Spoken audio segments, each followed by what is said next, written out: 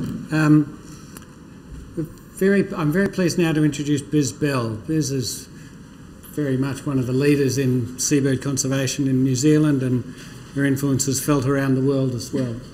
2 years ago she was awarded a Holdaway Award by the Hauraki Gulf Forum for her contribution to conservation throughout the Hauraki Gulf, and we're very grateful that she's come to speak to us today. Thank you. Wow, well that's a bit of a scary introduction. I'm not at all that frightening. And it's amazing to follow on from a couple of students who are going to be leading the way and excitingly showing us some new results over the next few years at the next few seminars. So what I'm going to talk about is a couple of species that we've been working on with myself and colleagues, and with a whole heap of collaborators usually, and a whole heap of wonderful volunteers as well. And so we're talking about Takoketai, the black petrel, and Toanui, the flesh-footed shearwater work we're doing around the place now. I've been studying Takoketai for 24 years. This is the 24th season, back up the hill in January, so that's really exciting, keeping going. So I keep telling people I'll be doing it when I'm 90 with a Zimmer frame up the top of Great Barrier. And our flesh-footed shearwater work, we're on year 4 of a 5-year project, and we're hoping to extend that. And I'm pretty sure Pat will also want to be working on that until he's 90. So yeah, he's got a few more years on it than I do. So what I'm going to talk about is just a little pocket of our work, focus on the recent population estimates we've done for flesh-footed shearwaters and the exciting at-sea tracking of chicks for that species. And basically about the at-sea distribution work we're doing with black petrels. So at sea, they look pretty similar, these two birds. They're both sort of medium-sized seabirds. Fishermen actually get them pretty confused. They're all sort of blanketly called mutton ducks. A little over a metre's wingspan. They're all dark, brownish black. And as the name suggests, flesh-footed shearwaters have fleshy coloured feet and a fleshy coloured bill, and black petrels are pretty much all black except for the pale bill side plates. Black petrels are found only on Aotea Great Barrier Island, where the majority of the population is, about 2,000 breeding pairs. Good on you, Chris. And also on Haturu, about 600 breeding pairs. So we are doing population estimate work on this species and things, but way too long a story to talk about in this time. And then flesh-footed shearwaters are a bit more widespread across New Zealand, but mainly a northern species all over the place. But there are a few found down in Cook Strait, TT Islands and things. And we've been working on them on Lady Alice and Ohino Islands. So one in the Mercury group, one out in the hen and chickens. So we're going to focus on the black petrels first. So what we've been doing we've been doing some GPS tracking of breeding adults. We did do some through the chick rearing period in March, April 2018, which we talked about last time we were here. But this time I'm going to sort of focus mainly on the work we've done in January, February in 2019, where we're looking at the parents incubating eggs. So we just deployed 46 high-resolution GPS devices, 30 on females and 16 on males, some of them in the same burrow, so partners. And this is basically all the trips combined and where they all went. Incubation trips varied from 2 days to 26 days, but the average was about 10 days. And the average distance was about just over 4,000 kilometres from Great Barrier Island, so they could travel some distances within that period of time. And as you can see, they went all the way to Australia, a little bit down to Chatham Rise and further east there, so quite a lot, but some significant hotspots within the Gulf and along that whole wonderful IBA area, marine IBA that Chris developed. So yeah, so fantastic foraging sites.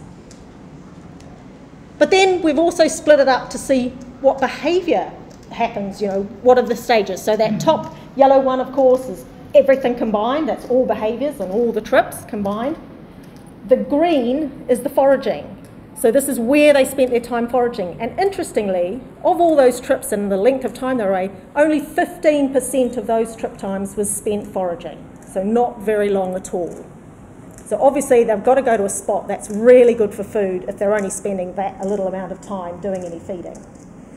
The bottom left one is the red one, which is the amount of flying they did in the trips. So 56% of their time is spent flying from place to place. And the bottom right, 29% of the time, the rest of it is sleeping, resting on the water, sleeping on the water. So as you can see, they don't spend a lot of time feeding. So that was really interesting. And then when we took a closer look at the foraging, we wanted to see where those important hotspots were for black petrels. And there was quite a lot of them. Interestingly, half inside New Zealand's EEZ, and of course half outside New Zealand's EEZ. But a lot of the ridges are important, those at-sea high points and things in the bathymetry. You can follow the Norfolk Ridge, the Hikurangi Plateau, Kermadec Ridge, East Cape, Bay of Plenty, all those sort of things. And interestingly, when we compared it, only 3 of those hotspots overlapped with the incubation time, with the chick rearing time.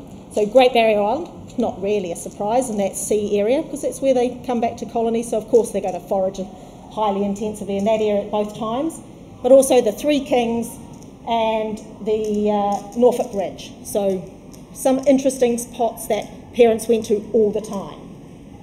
And interestingly, we always thought black petrels were foraging at night because they eat a lot of bioluminescent squid. Well, some dive depth research suggested that they don't, and most of their time is spent in the day. And this showed exactly the same thing. Basically, most of the birds are foraging between 6 o'clock in the morning and 7 o'clock at night. So they are day feeders. But because we had some incubation period data versus chick rearing period data, we wanted to, and we tracked the same parents from the same burrows in those 2 seasons, we wanted to see if there was any patterns. Did they go to the same areas in incubation and chick rearing? Did they go to different areas? Did they have a better place to get better food when they're trying to feed a chick than when they're comparing feeding themselves? So we had luckily 3 birds that overlapped. So this is the track of a male. He's 30 years old. He was banded as a chick on Great Barrier Island in 1989 by Mike Kimber. And he went pretty much to the same place when he was incubating eggs or when he was feeding his chicks. So down the East Cape and then further down the country. However, a much younger female, she's 8 years old, and she was banded as a chick in our study year in 2011. She did a short trip during incubation, sort of to the West Norfolk Ridge, and had a potter around there and lots of feeding. But then when she was chick rearing, she went to Australia. Much longer trip. So Dad had a lot more time on the nest or looking after him, or he was doing a lot shorter trips to feed the chick. So yeah, she went shopping. And then another female who's approximately 12 years old, because we banded her as an adult, so we don't know exactly her age, and we estimate they're about 5 years old when we band them. She did a much longer trip in incubation as well, but much shorter chick provisioning trips, which is what we expected. We expect them to do shorter trips because they've got to go and get food, bring it straight back for the chick. But in incubation, Dad's on the nest looking after the egg, so she can go out and get a lot more food and much more high quality food for herself. So that was quite interesting. So we don't really know. Some birds do something, some birds do the other. So we're going to hopefully find out a bit more on future tracking projects to see if this sort of pattern continues. But just as an overall comparison, this is comparing the incubation period of tracking with all of the chick rearing tracking. And as you can see, they're pretty similar. You know, slightly shorter distances overall for chick rearing. Again, to be understood, you're desperate to get back to feed your chick. Slightly shorter trip length times, but again, pretty similar. And slightly further distances away from ATF, from when you're looking after an egg. So a little bit less pressure when you're sitting on an egg compared to feeding a hungry, grumpy chick. But the exciting thing we also did was to try and find out what was happening for migration. So black petrels, once they've fledged their chicks, or if they've had an egg failure, they will depart and they spend their off-season time in the waters off South America. And we wanted to know what directions they went and how long it took and just general patterns of that migration. So we put on lots of geolocators, so GLS devices, so a much smaller device, not quite as high resolution as a GPS, but gives a long battery life that could last 3 to 5 years, depending on the device you do. So we deployed these in March 2018 and retrieved them the following year in February 19. So they've been on for that long. We deployed 55, 29 on males, 26 on females, and we got 46 of them back. We actually recaptured another 4 of those birds, but the devices had fallen off, so, and a couple of birds we're still waiting to get back. And hopefully this little video works. So there we go. This is what the results show. So we'll let it tick over. They go to Galapagos and Ecuador, and then in October they're coming back, and they're in breeding season and they're starting to incubate eggs and chicks. And now they're leaving New Zealand again after feeding chicks. By June, most of them are gone. Chicks fledge end of May, anywhere through end of April, May. So as you can see, it's just a really interesting pattern where close in New Zealand and into Australia and into a little bit of the Pacific, but they start leaving once nests are failing. So that was really exciting. And basically spending very, very constricted area of space over in Ecuador coast and around Galapagos in that non-breeding period. So that was pretty exciting. But then onto the fleshies. So we were doing mainly on Lady Alice, so we were trying to get an idea of the population estimate. So previous estimates had put flesh-footed shearwaters in a very high risk category, near threatened, this sort of thing. So we wanted to see if that population was increasing, decreasing or stable. Because of course, if your population is at low numbers and you're getting impacted by fishing or pollution events, it's going to make more of a problem for that species as a whole. So we did nearly 400 transects across the island. 13,460 metres of the island were covered through 20-metre transects across some really terrible country and horrible scrub. Luckily that wasn't me, so that's okay. Sorry, in the Hen and Chicken Islands. So, yep. 635 burrows were counted, and of those, nearly 600 were burrow scoped to get an idea of occupancy and things like that. And we've detected 9 colonies, 2 of which were new. And the burrow density and occupancy completely varied throughout the colony. So there was sometimes 39% burrows occupied, others 57% occupied, and things. But 80% of the flesh-footed shearwaters were actually found in those northern colonies. And then there was a few mixed with grey-faced petrels and things. And as somebody, I can't remember, was saying, you know, there's a lot of competition for burrows. There's 5 burrowing seabird species on this. Never mind about the penguins, the poor old other species also have a lot of fighting to do to get the right habitat. So, yeah, most of the birds all over the place there. But interestingly, our population estimates were massively significant than the previous estimates in 2009, which is great for flesh-footed shearwaters, and the Department of Conservation and MPI love us because the risk assessment went down because there's a lot more birds and things. But of course, it's probably a bit to do with the sampling method as well. So yeah, but it was the same result on all of the other islands that we also surveyed. So as you can see, we've got a couple more to check up on to see if that is consistent across the whole area.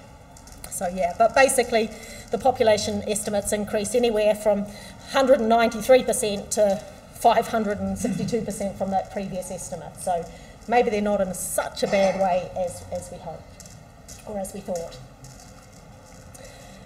And then, of course, we did the exciting flesh-footed shearwater chick tracking, and this sort of carried on from the wonderful results we got on our black petrel work, and we wanted to know if we could find some interesting things out about chicks and where flesh-footed shearwater chicks. And it all sort of related to, we know a bit about where adults go to and go from. So there's been a lot of GLS tracking in Australia, and Western Australian birds go to the Indian coast, and the Eastern Australian birds and things from Lord Howe and things go up towards Japan, and so do most of our adults. But there are reports of flesh-footed shearwaters off the coast of America and things, and where did they come from? And maybe they're the juveniles, and we didn't know that. And so we thought, right, let's find out where chicks go. Is that the answer? So we put these GPS solar satellite transmitters on the back of these chicks, and these are all chicks that are really close to fledging and in really, really good condition. And they only weigh 8.5 grams, these transmitters. So we had to adapt them slightly to put on aerodynamic nose cones and tape them on to their backs properly and add a base plate and things like that. But overall, the weight is still under 3% of the bird's body weight, so it can take off all right.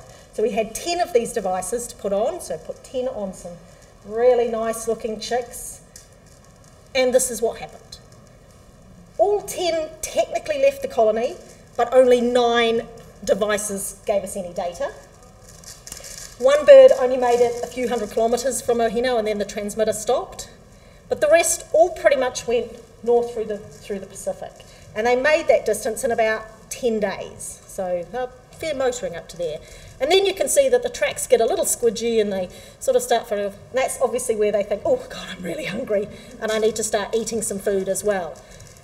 But then we're not quite sure what happened. The devices all had good battery life. They should have all kept transmitting.